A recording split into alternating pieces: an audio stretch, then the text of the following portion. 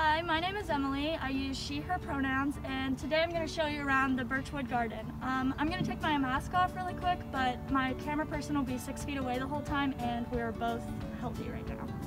So we can come on into the garden.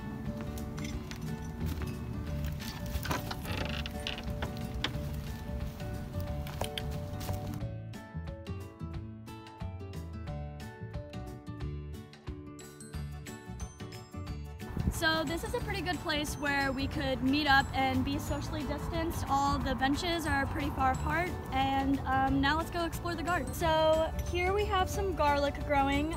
Something we could do in the winter to this bed is weeding is a really good idea. Even around the outside of the bed, looks like it could use some maintenance there. And then I'm gonna put my mask back on so my camera person can get a little closer to the garlic and see what's going on.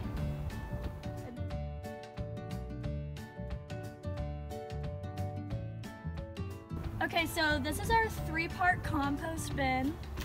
We chop up some pieces and put it in here, which it doesn't really have much going on right now over the winter.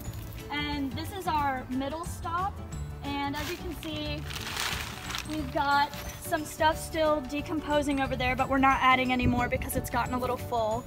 And then this has been resting over winter also, and is some of our completed compost.